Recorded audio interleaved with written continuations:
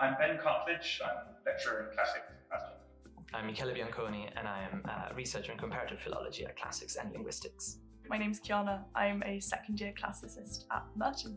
I suppose the basic thing that philology is the study of the languages of the ancient world. It starts off as, at Oxford at least, the study of Latin and Greek, but kind of branches out into the other ancient languages of the Indo-European family. We're interested in what they're like as languages in themselves. You're taking some aspects of the modern field of linguistics, some aspects of more traditional classics. Philology is, in a way, a melting pot of so many other disciplines. At Oxford, you can decide to do, comparative philology, which is looking at least Greek and Latin, sometimes Sanskrit, Gothic, etc., etc. Or there are papers in which you focus specifically on Greek through the ages, Latin through the ages, and kind of different dialect forms of the two. I have a soft spot for archaic Greek, so Mycenaean Greek in particular. It's one of those fields of philology that requires a knowledge of a bit of everything. There's lots of archaeological stuff that you need to know, the material culture as well, looking at the text in the materiality. My favourite aspect of the subject is rather the Hellenistic Greek canon, so the later history of the language, and that's where a lot of my research is.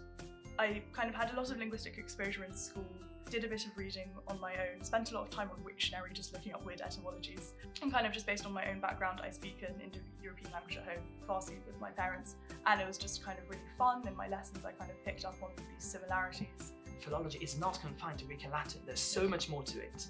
The first language I did serious research into as a master's student was a language called Oscan, which is, again, a rather obscure language distantly related to Latin.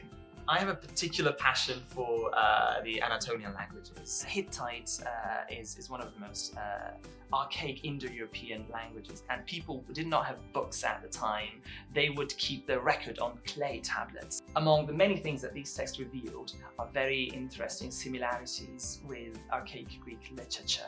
So that opened a whole new field of inquiry.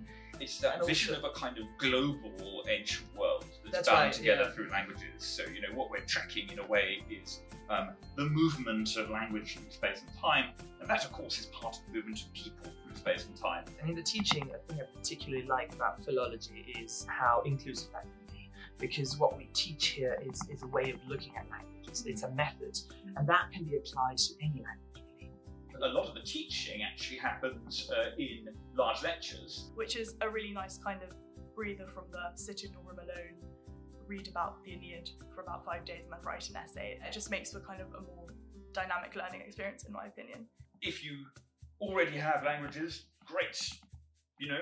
But if you're coming to Oxford and starting Latin or Greek, that's fine. You can still do what we call the Mods Philology option. You don't need to know the languages already. What you need to have is the will to learn them. If you're passionate about deciphering a language, deciphering a writing system, well, that's definitely what you want to do. Yes. In this book, How Dead Languages Work, is a very useful guide to some of the languages that you'll be looking at in the philology course.